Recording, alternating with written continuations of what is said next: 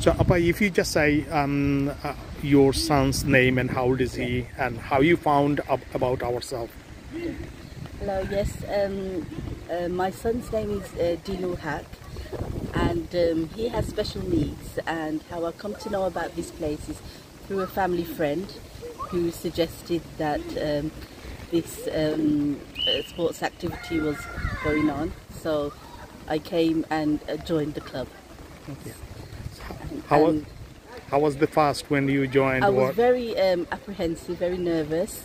There's not many clubs around which take on special needs children, and so I was very nervous. But when we got here, we were welcomed very well, very friendly, very understanding. We went through all the protocols of his educational health needs, and I felt very comfortable, and my son settled here very well.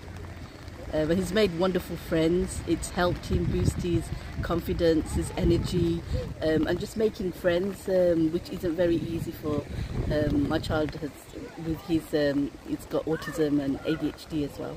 So and he looks forward to it every week now.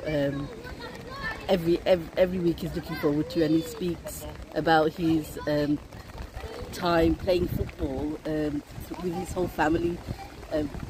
Everyone, when we get together, all he talks about is football and how he enjoys playing the football and looking forward to his next session that will come for the weekend.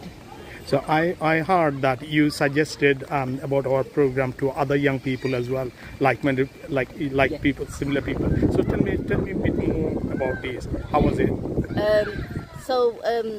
Because my son enjoyed it so much, I wanted to get the word out as well. So I asked my friends and his school friends, so I'm able to kind of like contact some of his friends and their parents, and they are very interested in coming as well and joining their children here. Okay. I would just like to thank the organisation, everyone behind it. This is a very good cause. It helps both parents and the children. I think it needs a lot more help as well, and it's wonderful to give back to the community as well as raise our children in a community of friendliness and a better way of life as well. So yes, I want to thank everyone and the coach. He's a wonderful, absolutely wonderful, so skilled and professional. Along with all the staff members who are involved in this. So yeah, it's a very good course and it should continue.